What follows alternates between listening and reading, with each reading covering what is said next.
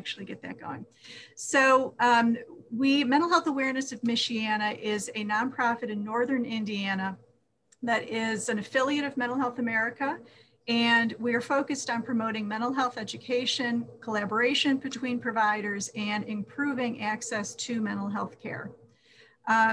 Today, we have a webinar on eating disorders and racial disparities. We are delighted to welcome Dr. Erikka Dzirasa and Rebecca Eyre from Project HEAL. And they're going to educate us and lead us in discussion. The title of their talk is, "If Eating Disorders Don't Discriminate, Why is the Recovery Community So Homogenous?" So I will turn over the controls to Rebecca in a moment.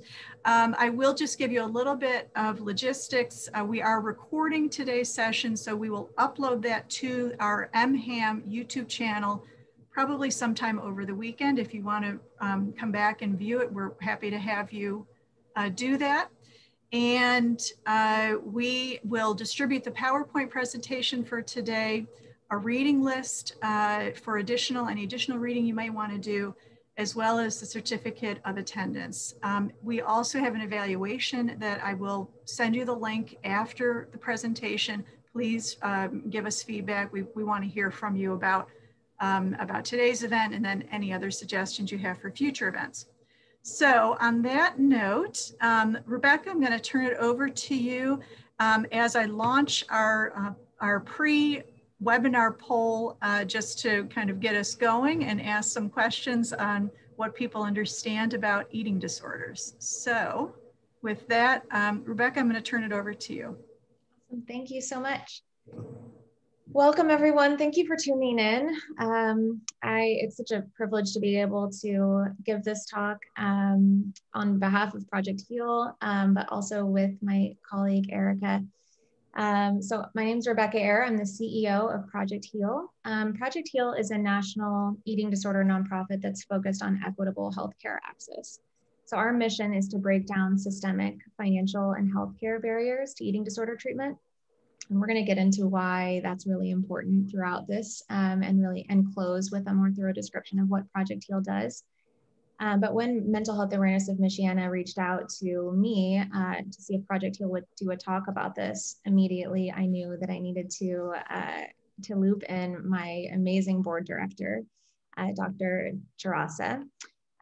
So I'm going to read an intro so that you guys can have a little bit more awareness of who she is. Before I do that, just to tell you a little bit about me, I'm a licensed therapist by trade, been treating eating disorders since 2011, have been with Project HEAL since early 2019 and became the CEO in April of 2020, which was a wild time to become the CEO of anything.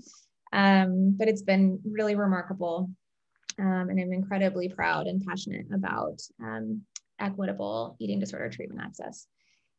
So without further ado, Dr. Erikka Dzirasa is a double board certified child, adolescent, and adult psychiatrist who has been committed to serving individuals and families impacted by eating disorders for over 10 years.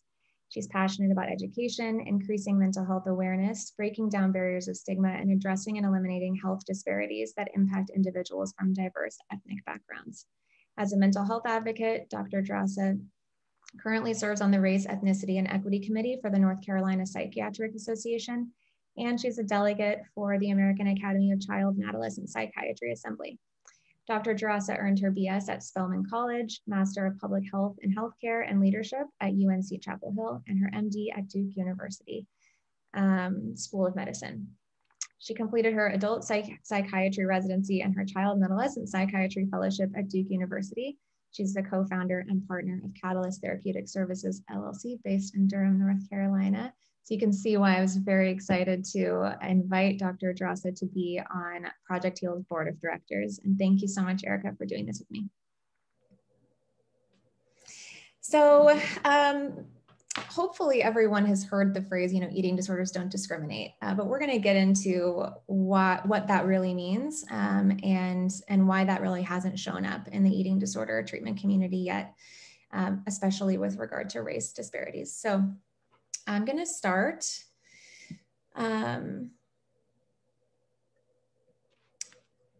with a little exercise. So if you could just bring to mind a picture of someone with an eating disorder, just immediate biases, right? I think everyone is informed by the images that we see in the media and by just our implicit bias and the exposures that we have. So if it's a limited view of that, there's no shame in that. There's a reason for it. We're going to get into that. So just take a second and think of that. My guess is that many immediately thought of an anorexic young white woman.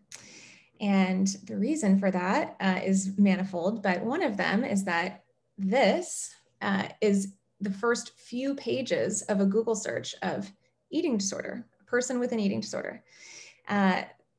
Honestly, for pages and pages in Google's image search, there are not pictures of people in different sized bodies, and there are not pictures of people that have different racial identities or gender identities.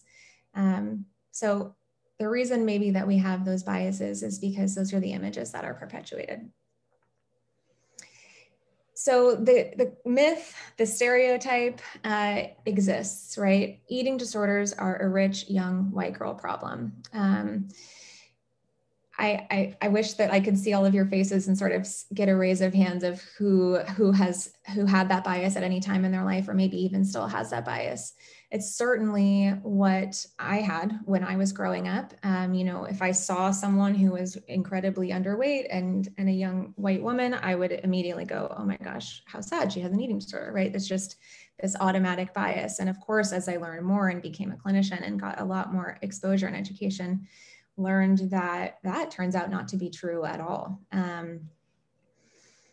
And that's a problem. So one of the reasons for this, I think, is that the media has really only told one story.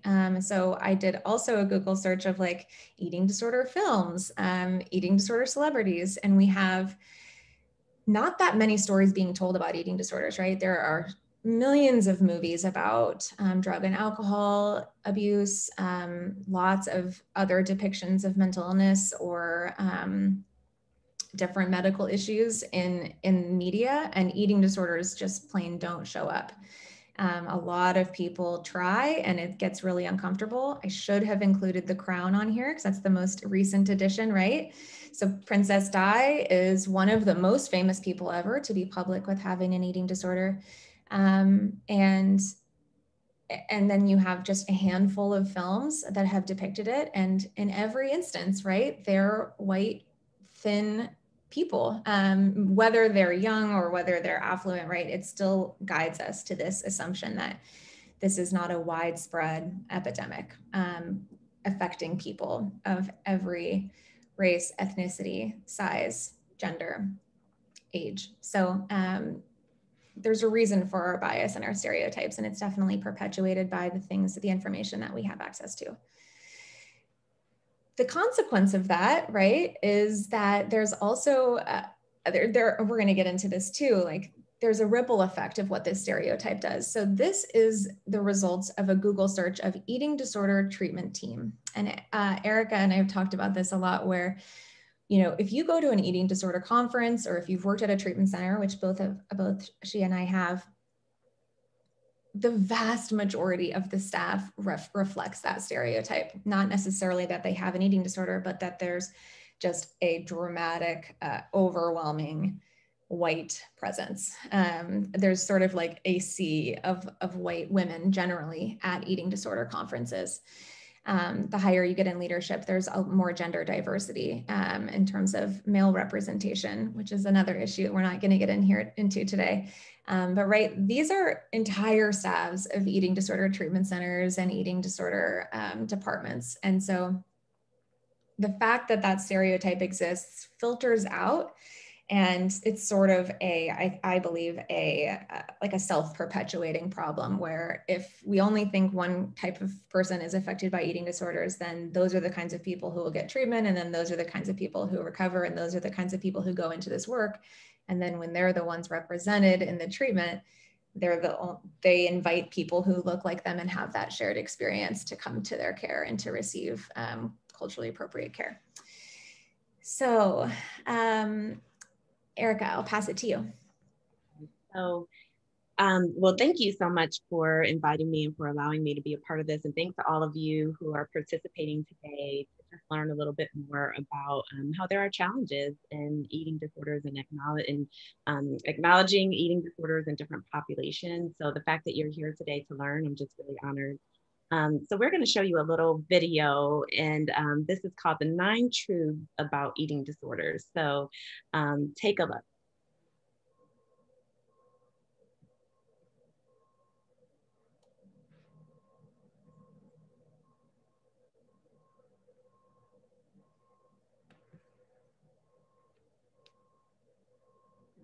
Truth number 1, many people with eating disorders look healthy, yet may be extremely ill. Truth number 2, families are not to blame and can be the patients' and providers' best allies in treatment. Truth number 3, an eating disorder diagnosis is a health crisis that affects personal and family functioning. Truth number 4, eating disorders are not choices, but serious biologically influenced illnesses. Truth number 5, eating disorders affect people of all genders, ages, races, ethnicities, body shapes, weights, sexual orientation, and socioeconomic status. Truth number 6, eating disorders carry an increased risk of both suicide and medical complications. Truth number 7, genes and environment play an important role in the development of eating disorders. Truth number 8, genes alone do not predict who will develop eating disorders. Truth number 9, full recovery from an eating disorder is possible. Early detection and intervention are important. Great, thank you so much, Rebecca. So that was a little video from the cast of To the Bone, and I don't know if you all have seen that, but I thought they did a really good job of showing different kinds of eating disorders, and they actually included some diversity. That was the first time I've seen that in a media setting, so it was refreshing to see. But to go back to Rebecca's original point, I have to say I had to check my own biases during my training. You know, as I did my medical school training and residency, I had an idea of what eating disorders were. And I generally came to the conclusion that it was anorexia nervosa and that these were eating disorders that impacted mainly white women, white young adolescents from affluent backgrounds. And I learned a lot. I had to check my own bias and realize that, yes, just like the video said, eating disorders affect people of all genders, all ages, all races, all ethnicities, all body shapes and weights, sexual orientations, and socioeconomic status. Just because we don't necessarily see that portrayed in the media doesn't mean it doesn't exist. And it's been a great journey for me to see just how it can impact all of these different populations, and to also learn that there are more eating disorders than anorexia nervosa, which is important for us to know and understand about that because it can be very devastating. But I think it's important to know that there are several different types of eating disorders. And anorexia nervosa, I'm going to just go through a couple of them according to the DSM-5, just to make sure we're all on the same page in terms of what eating disorders actually comprise. And anorexia nervosa can come in 2 forms, a restrictive type and a binge purge type. Generally, individuals with anorexia nervosa are unable to consume adequate nutrition. They're not able to get enough caloric intake. And that's because they're restricting due to distorted images about their body type. So there's a disturbance in body perception, whereas what they see just doesn't match up to reality. And as such, they have an intense fear of eating or gaining weight, which can lead to restriction. There are some individuals who may restrict solely, but there are others who may have binge purge type, where there's a cycle of restriction and binging and purging. And you may ask, okay, well, how is that different from bulimia nervosa? Well, bulimia nervosa is generally characterized by binge eating, and binges are known as episodes of time where we eat excessive amounts of food in a short period of time. And that is actually associated with a loss of control as well. So again, large amounts of food, large quantities of food in a short period of time, but there is a lack of control. There generally isn't a cycle of restriction, although there can be, but not to the extent of anorexia nervosa. In addition, bulimia nervosa can be, usually by definition, there has to be some sort of compensatory behavior. So if one participates in a binge episode, they may feel feelings of shame, of guilt, of isolation, despair, or even hopelessness. And as such, they compensate by engaging in behaviors such as self-induced vomiting or other things like increased diuretic use or laxative use or abuse, or they may engage in compensatory behaviors like excessive exercise. So that's the main difference between anorexia nervosa and bulimia nervosa. Now, I actually did not realize, again, until I started my training, that there were several other eating disorders besides just those two. So we also have what's known as binge eating disorder, which is relatively new in terms of diagnostic criteria.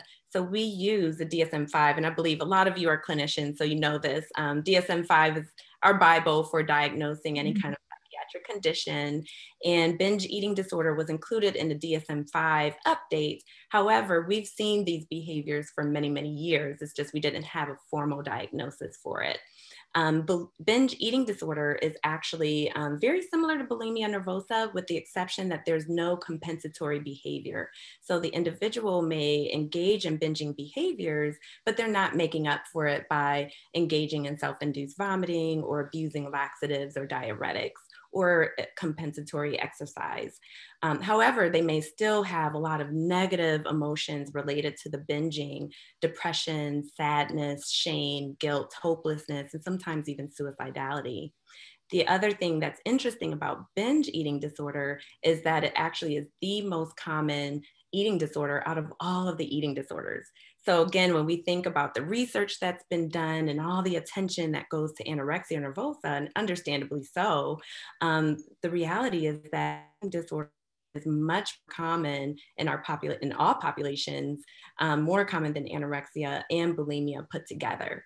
And actually, when we think about, breast cancer awareness, HIV, and we think about all of the attention and research dollars that goes to those disorders, binge eating disorder is actually far more common than breast cancer, far more common than HIV. So that just puts it in perspective.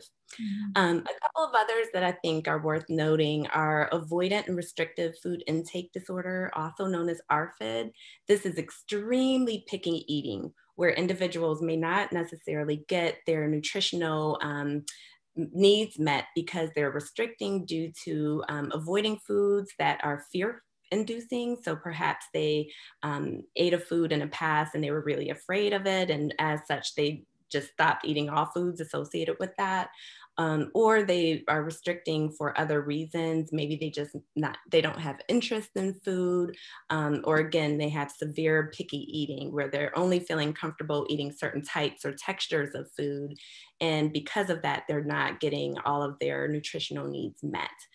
We see this at very young ages, and it can be associated with other common co-occurring psychiatric disorders such as anxiety disorders and OCD. And then we have just a couple of others that don't necessarily always fit the box. So other specified feeding or eating disorder. Examples of this can be purging disorder, where there's no binging, but people just engage in purging behaviors. Or maybe they have atypical features of anorexia nervosa or bulimia nervosa. Or perhaps they just have, they don't quite meet the full criteria. So maybe they have binges, 3 binges in a week, and they can go for 2 weeks without binging, and then they have excessive binges. So maybe they don't necessarily meet the full criteria, but it still causes impairment in their everyday life. And then of course, specified feeding or eating disorder, also known as UFED. And I have no idea who came up with all these names, OSFED and UFED. It's quite confusing at times. But again, these are symptoms of feeding or eating disorder traits that, again, don't meet full criteria for diagnosis, but they still can be impairing for that individual. There are other types of eating disorders that I won't necessarily get into, such as pica, for instance, or rumination disorder, but those are also eating disorders included under the DSM-5 umbrella of eating disorders. So as you can see, eating disorders can affect people in many different ways. It's not just restriction. And as such, that also means that it doesn't apply to certain types of body types. And I think that's something that I had to check myself about, because again, I had this picture of a very thin white woman or a white teenage girl, where the reality is they come in all different shapes and sizes, and people can appear to be healthy, but still really struggle with an eating disorder. It's really important to frame all of this within a multicultural context. And the reason for that is because, again, eating disorders show up very differently when it comes to gender or when it comes to age even. How eating disorder can appear in a 5-year-old, and yes, I said 5. I've seen kids as young as 5 and 6 struggle with an eating disorder that can look very different than someone who is in menopause. And then also looking at sex and gender. Huge impact in terms of eating disorders and the expression of eating disorders. And of course, what we're going to talk about today is race and ethnicity and how that shows up in the eating disorder world. And we just have to make sure that we're educating ourselves. And that's why I'm so glad that you all are here today, because I think this will really help you all in identifying individuals who we may not necessarily typically diagnose with having eating disorders, but it just increases our awareness as clinicians. So in terms of evidence for the contribution of Western ideals, I think that it's important for us to recognize that the Westernization of body image and body type and beauty and standards of beauty really can happen through TV, social media. And it's interesting because, again, we tend to think of eating disorders within a context of the United States, but actually these ideals can actually impact people in other cultures all throughout the world. And there have been research studies looking at different populations, such as populations in Fiji or Nicaragua, or even other countries in Africa like Nigeria or Ghana, where individuals are being introduced to different TV shows from the US or social media and seeing these standards of beauty and then internalizing those standards of beauty and internalizing this ideal of thinness that, that we see here in the United States. And that has been associated with increased rates of disordered eating behaviors and eating disorders in those populations. So I think it's really important for us to think about the cultural context, not only here in the United States, but also worldwide. So one of the questions that we asked at the beginning of this, I believe, was, eating disorders affect people of all races, sizes, genders, ages equally. And so it's a little bit of a trick question. The answer was false. What is true is that eating disorders don't discriminate, and which is sort of what we named the presentation for that reason, but they actually show up differently across cultures. And some of this has to do with a more global perspective, which Erikka had prepared and we didn't have time to cover. But if you actually go into different cultures across the globe and look at the relationship with food and body, they have really genuinely different numbers, right, than the US. And the more American culture permeates and globalization occurs and social media and television and all of those things take over, the more those numbers start to match up. But there really are different relationships with food and body across cultures. And then those differences remain in the US because people continue to exist within their cultures because of their families and their sub-communities. So one of the interesting things to know is that actually, bulimia nervosa is more common in Latinx communities than in their non-Latinx white counterparts. And binge eating disorder, it occurs at similar rates in Latinx and in white cultures, but the prevalence of any binge eating, so it would fall more into some of those latter categories of like maybe it's not as frequent as a diagnosis or it's not occurring as frequently, or what was the other word? I don't remember, but basically like maybe the actual pattern isn't meeting the official DSM criteria, but binge eating is occurring.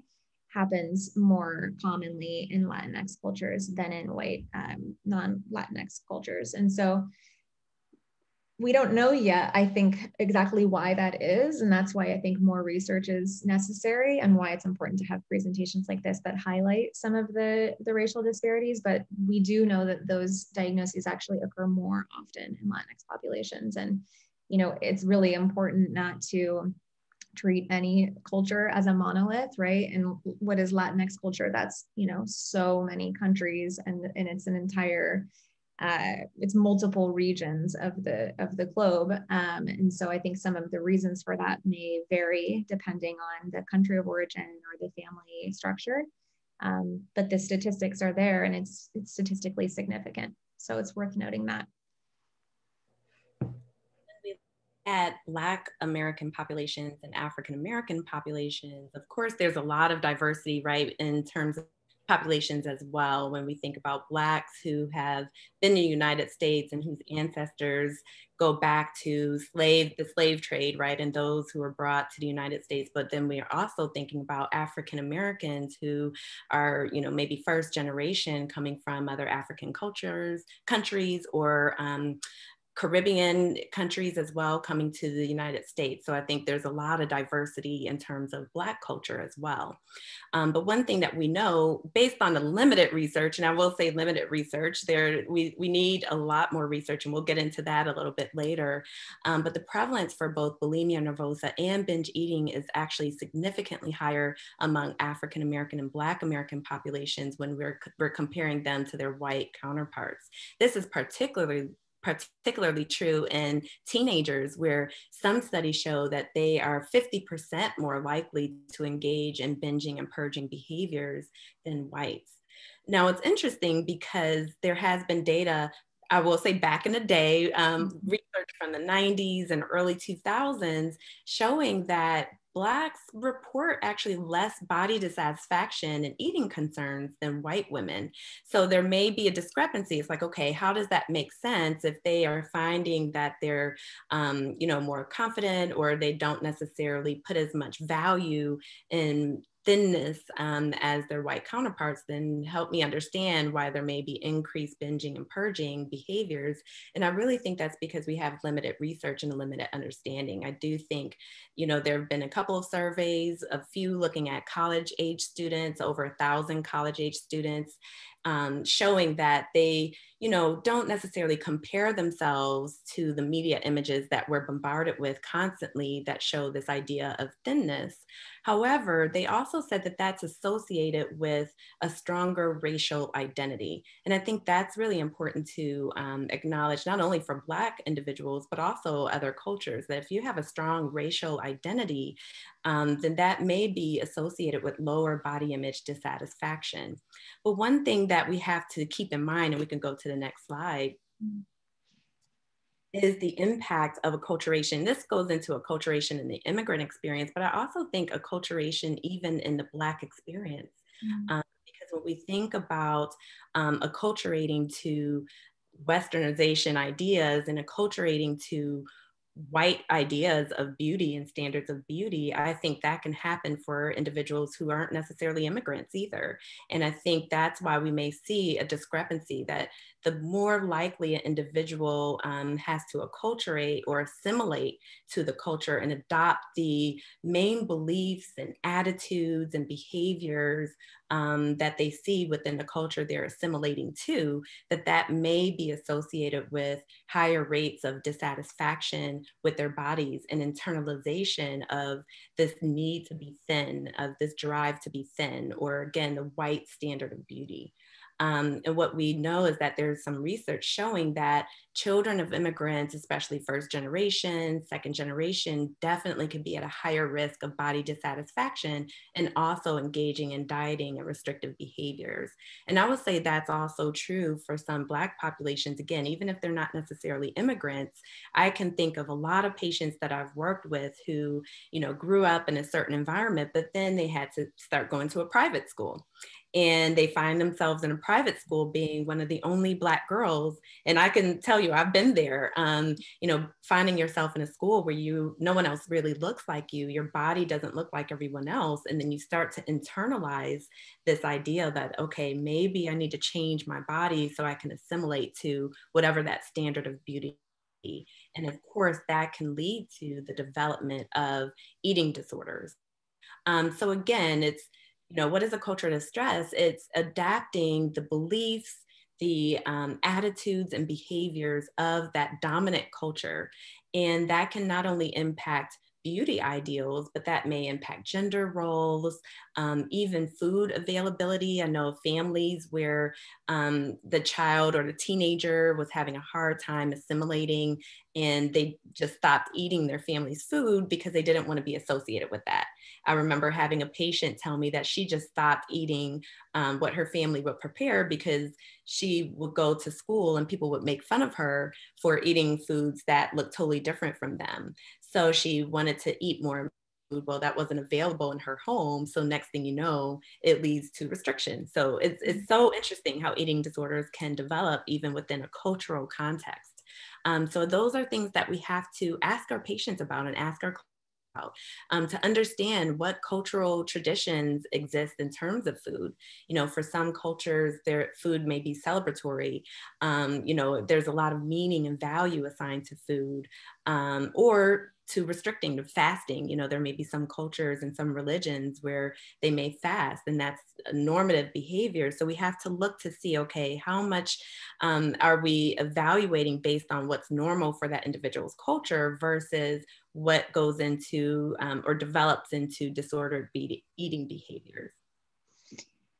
Yeah, and I think about, you know, what we just learned about even just the highest level snippet of the way that eating disorders show up differently in different cultures. And I think about some of the statistics that we understand about eating disorders, who has them, who's getting treatment, and who's recovering and who's entering into the field, right? And I think that it's really important to think about barriers to access.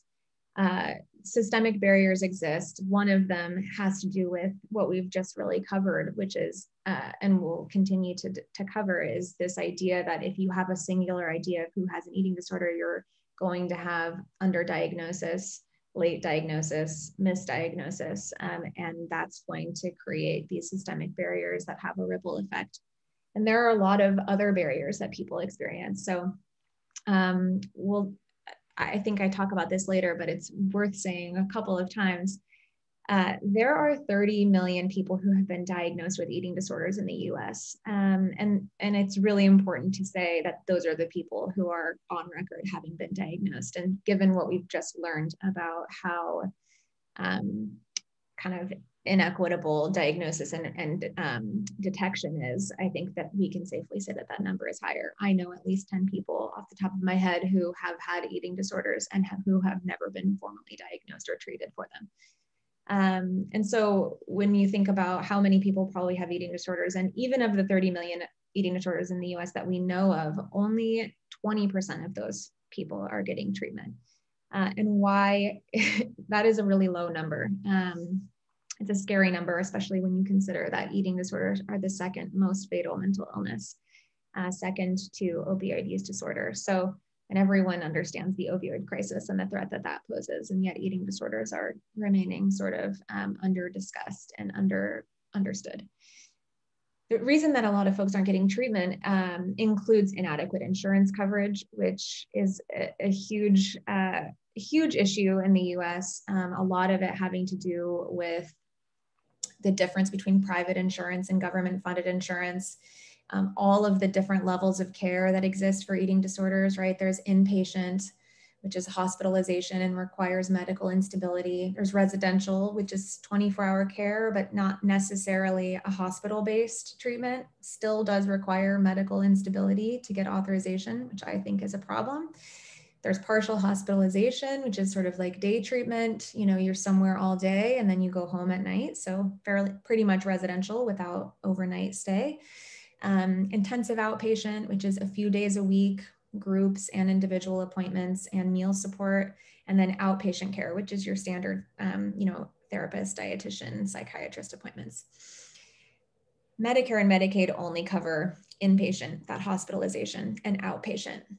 Occasionally partial hospitalization if it's at an actual hospital. Otherwise, the treatment isn't covered. And most people need a continuity of care, and most providers and most research suggests that a continuity of care is really important to recovery. Instead, we have millions of people with government funded insurance who are bouncing back and forth between outpatient care and hospitalization.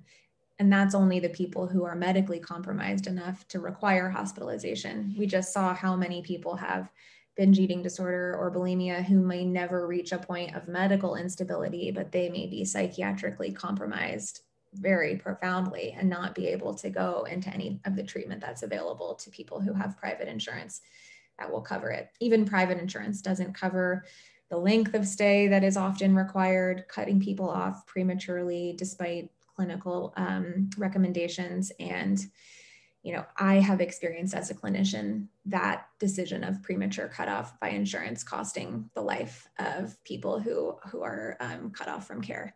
So that's just insurance coverage. Limited financial resources, treatment is very expensive. Residential inpatient can be $1,000, $2,000 a day. And like we just talked about, insurance has limited coverage. So the way I think about it is, unless you have a lot of money or you have platinum insurance, the odds of you having the ability to get the amount of care and the length of care that you really need to fully recover from an eating disorder makes it's a very, very small number of people. At the end of the day, if an eating disorder takes, 2 years to recover from start to finish, truly do the thing, and you have all the support you need all the way, and that's not a set number, it's just sort of like kind of a minimum number on average, right? That's $250,000 unless you have platinum level insurance. And, most people don't have that lying around.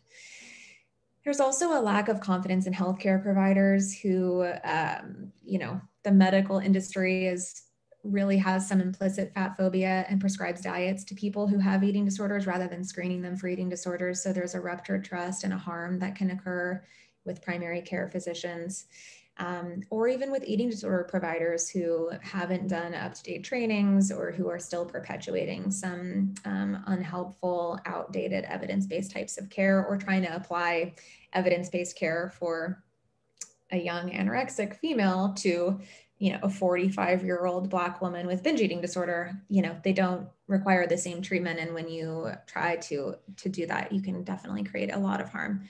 There's a lack of diversity in mental health and medical providers. That image I showed you at the beginning is just one example of that. But when you have a multiple layers of marginalization in your identity and all of your doctors look the same or they match that dominant identity, it can create a lot of distrust for sure. And then there's just implicit bias across the eating disorder landscape and the medical community. And that doesn't even account for the shame that people with eating disorders have. And that's the most common thing that you'll hear from people who actually have eating disorders, is that they don't want to tell anyone, they're embarrassed, they want to hide it. It's very, very painful to disclose, and people will go to great lengths not to talk about it. And so imagine having all of these external barriers telling you, you don't qualify for treatment, you're not sick enough, this isn't for you, this is unlikely to be about you, you're not represented here. And then internally, you're also saying, I'm not sick enough, or surely this doesn't apply to me, or this can't be that big of a problem, or I could never tell anyone about this, or even just not knowing, right? If you only see one kind of eating disorder talked about broadly, you may never even ask if you have an eating disorder of yourself, because it doesn't occur to you. It doesn't occur to you about other people. It doesn't occur to you about yourself. And that leads to people not telling their doctor, like, hi, I have been throwing up 5 times a week. That can go under the radar for years and years until suddenly there are medical consequences. And that shame and that stigma is very problematic. Yes, thank you so much for that overview of the barriers. And I just want to address a question from the audience. So Andrew, great question. Is there any information about how formulas and biometrics around height, weight, and body composition mislabel people as obese when they're not? And absolutely, I think, you know, we see that a lot, you know, a heavy reliance on the BMI. And BMI, I always tell people we have to be careful with that because, you know, there are some individuals, especially different, that may have different muscle composition to body fat, and BMI is just it's super generic. Doesn't account for muscle. It doesn't account for, you know, all those sorts of things. And it also doesn't mean whether or not somebody is sick or not. And I think that was oftentimes an argument I would have to make with the insurance companies whenever my patients would get denied, because they would say, oh, well, the BMI is normal, so they're fine, they could go home. And it's like, no, but excuse me, they are struggling. They're engaging in binging, they're engaging in purging behaviors. Again, it's impairing their ability to participate in work, to go to school, and their everyday relationships. So, you know, we have to look we have to turn away from the BMI, I think. And if we do look at that, we have to really make sure we're looking at trends in BMI for that individual, rather than comparing them to whatever the median is for our society and for the US, which is generally, when you even look at the studies looking at BMI for average population, they're not even accounting for people of color, right? When you look at those studies. So we're comparing them to a group of individuals and that aren't necessarily, they're not represented in that data. So I think that could be very dangerous. If we look at BMI, we want to look at that person's individual growth and weight over time. And if we see changes for that individual, then that's when, you know, we want to do something about it. So really great question.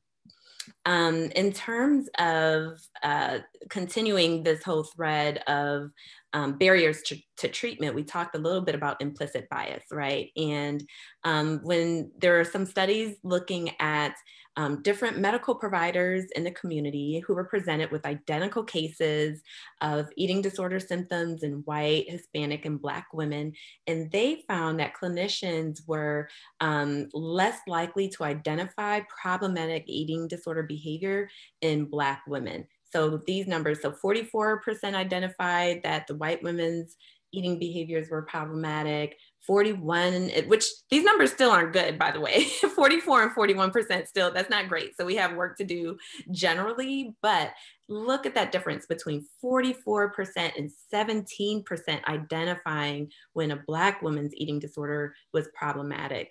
That is because of implicit bias, okay? We're coming in, we're making assumptions.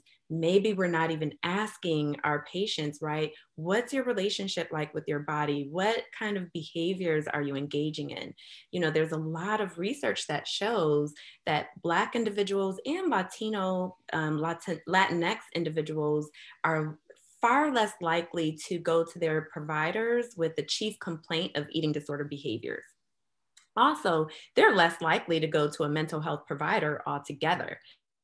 Much more likely to go to a primary care provider if they're having any kind of featured physical symptoms, which again, physical symptoms can happen if you're at low weight or normal weight or overweight. That's a whole nother conversation, but physical problems can happen. It doesn't matter what weight you are, they manifest themselves in various ways. And what we've found is that these individuals are much more likely to go to a primary care doctor, or if they do go to a mental health provider, generally speaking, their eating disorder is not going to be their chief complaint. I would say that I see that in my own practice. It's very rare that people come to me who are people of color for a chief complaint of an eating disorder. They may come for depression, they may come for anxiety, and it's really not until I ask that then they reveal, oh, well, actually, I thought that might be a binge behavior, but I didn't really know. And, you know, so I'm finding myself educating as I'm even doing my intake when I'm asking them questions about their eating behaviors and if they're exhibiting any compensatory behaviors. So all of that to say, I think we just have to do a better job as clinicians in terms of recognizing when eating disorders exist, asking about disordered behaviors and making sure that's just a part of our general intake information. We're not only asking certain populations based on what we've seen in the past and allowing our own bias to determine that, but really being systematic and asking and evaluating for eating disorders in every single patient that we confront. Mm-hmm. I think about this sometimes when I'm at a doctor's office and, you know, you're asked about smoking and you're asked about a number of alcoholic beverages and you're asked about drugs and maybe you're asked about exercise. But given how common eating disorders are and how deadly they are, you'd think that it'd be pretty simple to ask, do you go for long periods of time without eating? Do you ever throw up after meals? It's not even a complicated question. It's a really important screener and it's not covered in medical residencies. Sorry, I live in New York. If you heard the car honking, it's just part of my...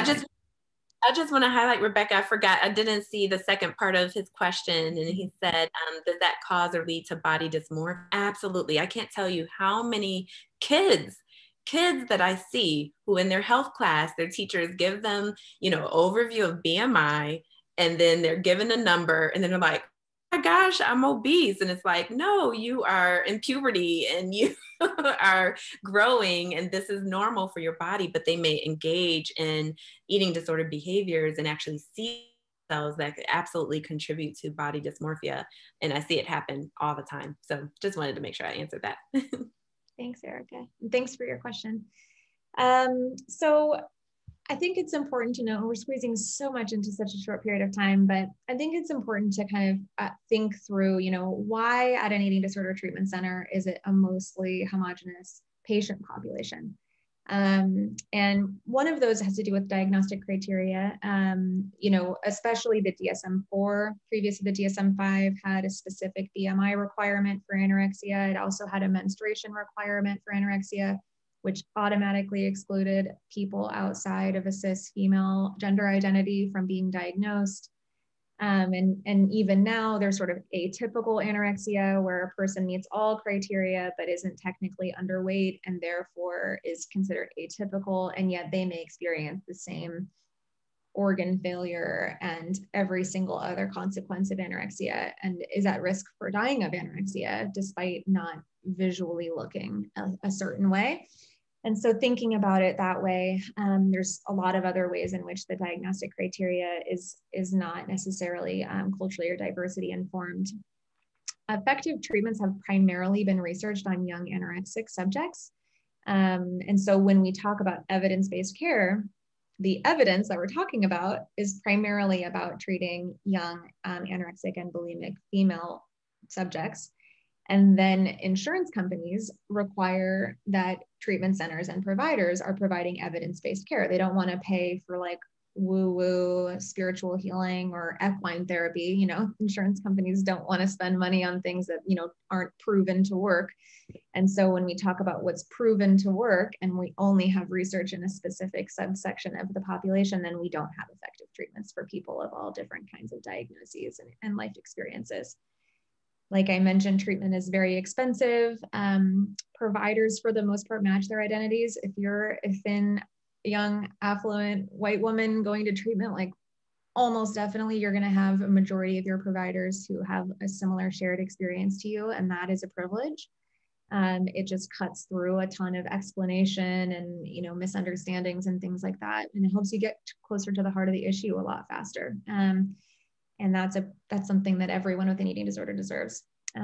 Meals provided lack cultural inclusion. They're like very mainstream Americana foods, not a lot of modifications available for different, for, you know, halal or for kosher or, you know, other kinds of typical like foods that are associated with specific cultures. And then we get into sort of the size and weight bias of treatment centers where furniture and medical equipment are designed for lower weight people. And there's also an individualist approach to a lot of treatment modalities that really just focus on the individual person healing regardless of their context. And even the higher levels of care are fully removing people from their family and their cultural context, and then expecting them to be able to carry on without any family or adjustment or incorporation work of like, how do you recover from your eating disorder within your existing actual context? And so that really misses the mark on people who come from the more collective and community-based cultures. So conclusions before we open it up for questions. I hope it's clear that representation matters. If you are someone who is struggling with food or with body, being able to look online or at a treatment center or at, you know, in organizations, staff and board, and being able to see yourself reflected there, it immediately lowers your internal barriers, it reduces your shame, and it makes you feel safer. That's something that Project Heal has been working on and still has a lot of work to do with. And I know a lot of treatment centers are focused on that as well. We have a long ways to go, but it really, really matters. And awareness matters not only among people who have these disorders, but families and teachers and medical providers who are the people who can do the early intervention and diagnosis. And treatment access matters. So, you know, the fatality rates of eating disorders are absolutely informed by the low rates of treatment, and are impacted by the barriers to treatment access. And so I think one of the main reasons we see such a singular image and hear such a narrow story, going back to the beginning of this, right?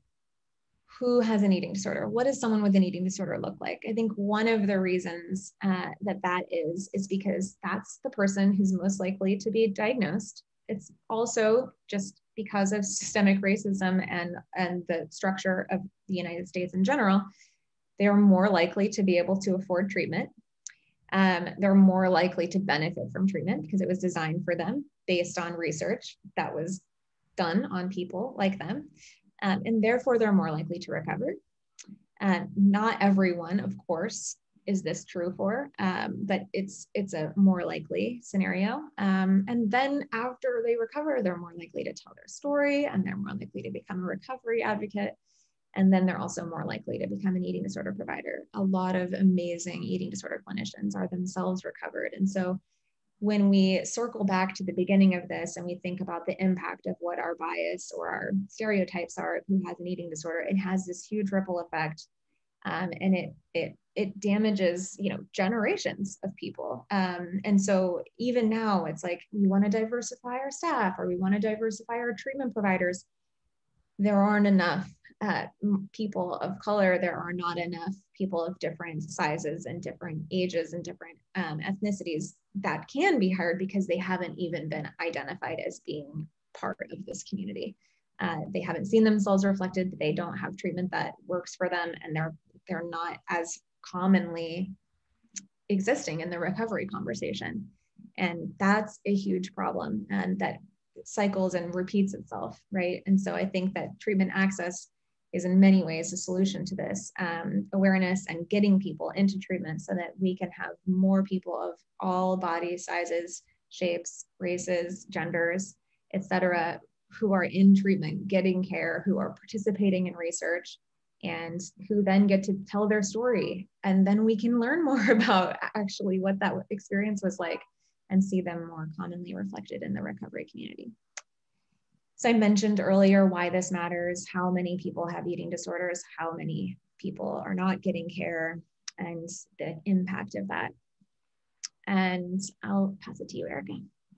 So you may be asking, okay, so you gave us all this information. What can I do? What can we do about this? I think number one, we really want to make sure that if you are a clinician, that you're asking, that you're evaluating all of your patients, making sure that you're making your treatment modalities relevant, you know, accounting for cultural differences. For instance, if there's an individual where they need family-based treatment and that grandmother is a big part of the family who's providing the intervention, then we want to include grandma in treatment, right? You know, if there are some other things, maybe they want a pastor involved, which I've done several times, because again, there can sometimes be misunderstandings if somebody is required to fast, for instance.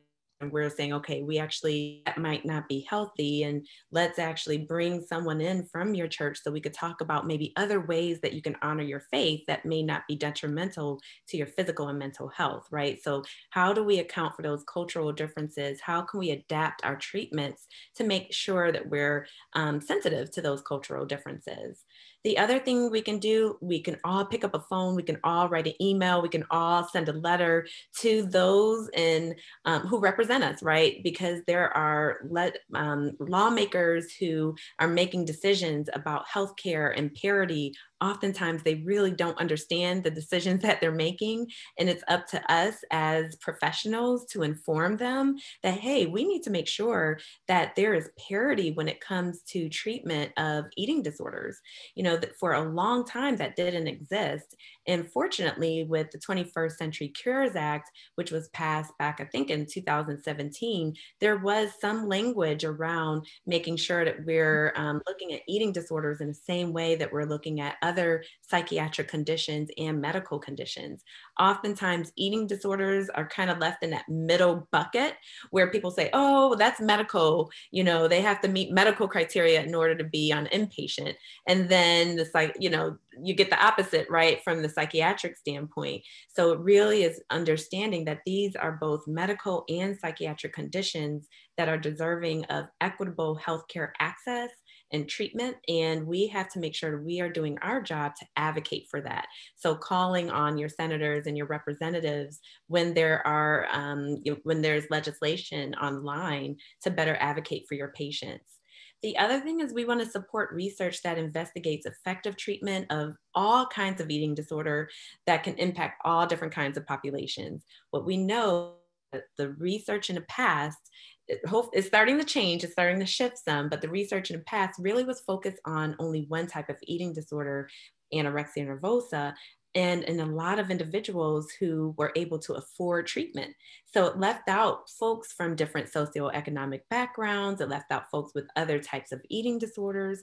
So we really want to approach research in a different way. And also that means, you know, acknowledging that, you know, there are people who we may need to be intentional about recruiting to research trials. It's not going to happen passively, right? And again, that goes back to what Rebecca talked about in her last slide. Sometimes there's a mistrust of the medical community. Well, there's a reason for that, right? We look at the Tuskegee trial, we look at what happened with Henrietta Lacks and the HeLa cells.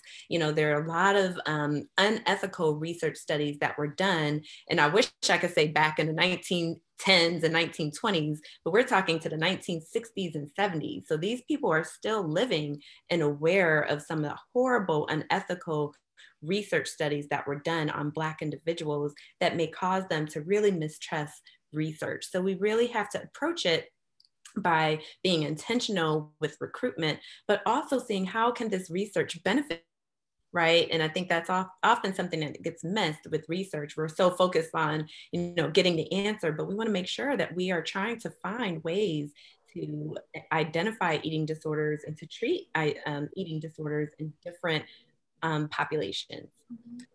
The other thing, we want to just examine our own explicit and implicit biases. And I think we talked about that a lot already. Rebecca talked about her implicit biases. I surely had mine. And it was great to be able to check myself and to humble myself to say, okay, I have a lot of learning to do. And I'm so glad that we're here together learning so we can just check those biases and make sure we're not overlooking individuals, even though it may not be intentional. We also want to dismantle our own internalized beauty ideals, you know, those westernized ideals of thinness and beauty, standards of beauty, and the whole thing that we're seeing in our culture of fat phobia, right? And it's January, so you and I are not immune to all of the commercials, all of the ads that we're seeing to lose weight, to go on this diet and diet, to monitor everything. So just checking that as well. And then lastly, what can you do? You can support organizations like MHAM, which is doing a great job. Thank you for hosting us. So supporting organizations like this, Project Heal, which Rebecca is going to tell you a little bit more about, that really are doing some great groundbreaking work on just making sure that there's equitable access to care for all individuals, no matter what ethnicity they are, no matter what genders they represent, no matter what their body types are. So that is, there are organizations out there that we can all support and get behind. Thank you, Erikka. And I know that we're at time, and I do want to leave some time for questions. I'll just leave what Project HEAL does up on the screen while we answer questions. Generally, we focus on these 3 types of barriers, and we have a number of different programs that address them. We're very proud to do this work. So I'll open it up to questions. If we want to go 5 minutes over, I'm happy to do that. Okay, thank you so much. I'm actually going to launch the final poll because people are starting to log off. So as people are submitting questions, I'm going to go ahead and have them whoever's left do the poll. So there was another question that came in. I don't know if you could see it. It was, is there a resource with examples of questions surrounding body dysmorphism that we could use to add these questions to our intake paperwork? Yeah, I think that's a great, I could definitely look into some resources, but what I really like to do, I like to keep my questions very open-ended with my patients. I always ask, what's your relationship like with your body? Did you learn growing up in terms of what body image is supposed to be? You know, what were some of the messages you learned in your family about body type and what's acceptable versus not acceptable? What's your relationship like with food? What's your relationship like with exercise? I find that asking that in an open-ended way can give a lot of room for them to talk about their own cultural norms, whether that's within their whole culture or in their individual family of what's acceptable, what's not acceptable. And you find yourself getting a lot of rich information when you're asking in that way. Another question I often ask during assessments is, tell me about a typical day of eating for you. And sometimes people will report something that you're like, whoa, red flag, right? Like that's way too little, or, you know, that's disproportionately high, or it's the timing of it is, you know, unusual or worth investigating. And they may not have language for I restrict in the morning, or I binge at night, or whatever the case may be. So just literally saying like, what did you eat yesterday? And you can get a lot of really helpful information that way. And then I like to ask too, that's great. I asked that same question. And I also like to add, you know, do you ever participate in any kind of fad diets or, you know, weight loss solutions or anything like that? Or the opposite, you know, I specifically do ask about binging, purging, compulsive exercise. So I like to get into the specifics, but I also want to know what their relationship is like too. Someone is asking about the additional readings and resources that we mentioned at the start of the presentation. So anybody who didn't hear the response at the beginning, I will be sending out after we're done the PowerPoint presentation as well as a reading list that Rebecca put together. So you should be getting that by the end of the afternoon. There's another question. I'm a CASA, I think it's a court-appointed special advocate volunteer, and wonder what questions to ask abused children, mainly teens, to recognize possible eating disorders. Yeah, that's a great question. And whew, that is intense, right? So thank you for volunteering. That could be really tough working with children who are abused and have experienced trauma. We didn't get into trauma in this talk. That could be a whole nother hour. I could go on and on about that. But actually there is a high correlation, believe it or not, between trauma and eating disorders. And I do think it's very important to ask about that. I know I have encountered that quite often in the children and adolescents that I work with. And I think with adolescents, I approach them in the same way in terms of eating, just the same way I do with substance use. I just ask everyone. The thing about teenagers, if you don't ask them, they won't tell you, but they generally don't volunteer the information. So you do have to be, I think, a little bit more explicit in your questioning with teenagers. Have you, again, tell me about body image. What does that look like for you? Do you engage in body checking behaviors? Do you restrict? And here are examples of restriction. Tell me again, day in a life, your eating, right, habits. Tell me what a day looks like. Any binging or purging. So you want to ask those specific questions. The other thing to note about PTSD or any kind of trauma, it doesn't necessarily be PTSD, but any kind of trauma response, is that you can also see some of the other eating disorders that I didn't talk about. So pica and rumination disorders that can be commonly seen in individuals with trauma. So definitely asking about that too. Are there times when you eat foods that are non-food substances? Or are there times when you kind of ruminate and chew on your food over and over again? Or asking if they have any rituals that they do with food. That can come up as well. ARFID can also be, which is the avoidant restrictive food intake disorder, can also be associated with traumatic experiences. So, asking those questions specifically, just like you would substances. You wouldn't just say, hey, do you do any substances? It's like, no, you want to ask, okay, how often are you vaping? How often are you smoking? How often are you having sex? We want to be very direct with our teenagers. That's great. Thank you so much. There is a question about references for the resources that you've talked about today. I was going to give the link for Project HEAL, and on your webpage, are there some resources or statistics that you have on the webpage, or are there other resources that we should be communicating to people? Such a good question. I mean, I know Erikka has a number of the references for some of the research around racial disparities and eating disorders in this. In terms of, there's a few of the statistics that I mentioned, like the 30 million Americans and the 20% of folks getting treatment, and the frequency, unfortunately, of people who die as a result of their eating disorder. Those are such common statistics, and I talk about them all the time, that I actually don't have the original resource, but I can definitely find them and send them to you after this. And the National Eating Disorders Association, that has a lot of really great, they have some awesome statistics, very detailed statistics in terms of, they break it down by the disorder. So you could see for binge eating, for ARFID. If you want to understand more statistics about athletes or specific, demographics, you can look at their website, which is nationaleatingdisorders.org, and they have a lot of different stats that we included from this talk.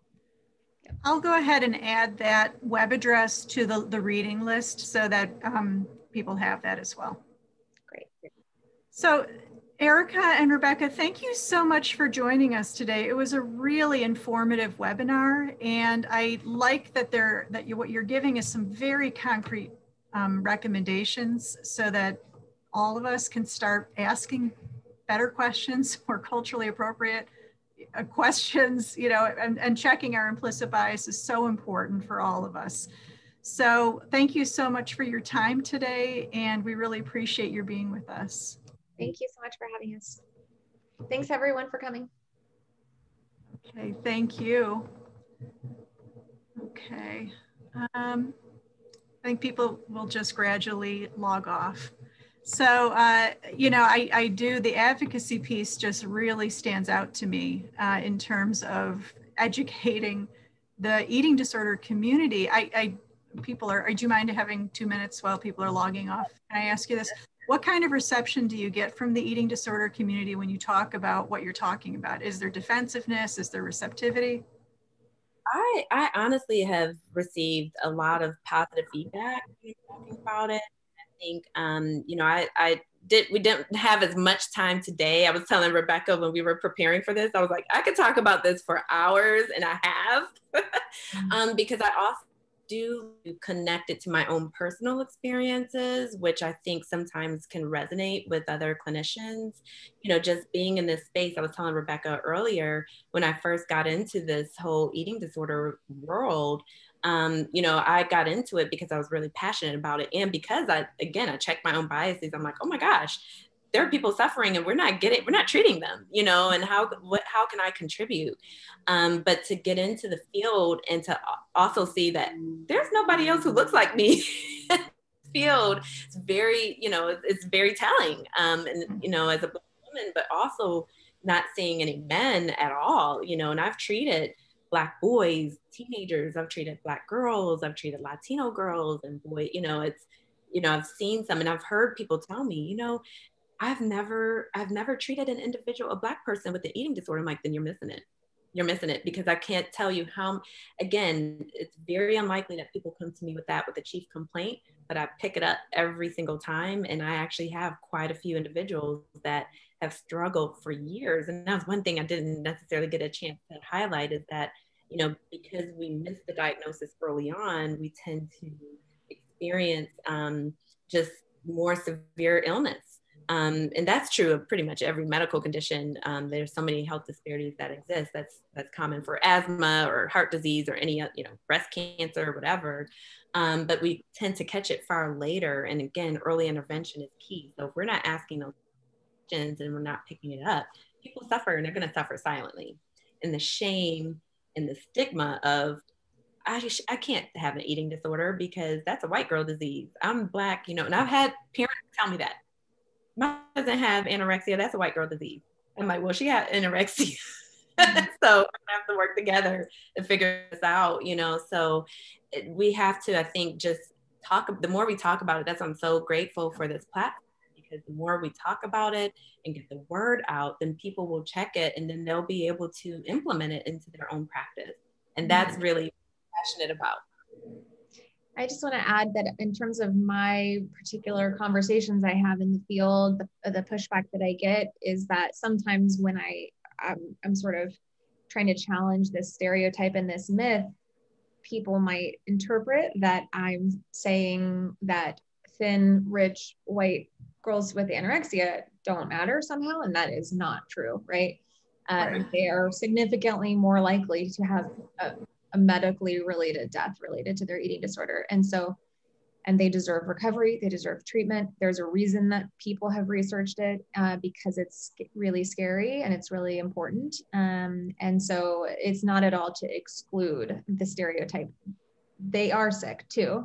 It's just that there's a way, way bigger pool of people who are being ignored. And that's who I'm spending my time focusing on, because they're not at the table. It doesn't mean that the stereotypes aren't, you know, valid, and like that their lives are not so precious. And, you know, we love and care about everyone with an eating disorder. Yeah, the statement about access is huge, right? So, you know, the advocacy piece around what the Medicaid is paying for, what people are expected to just come up with out of pocket. There's some really important issues that you're taking on. So I really personally appreciate the two of you, and we have 9 people who've stayed for this extra conversation. So I will log off, but thank you so much to the two of you. I really appreciate your time and spending this afternoon with us. Thank you. Take care. Bye, everyone. Bye.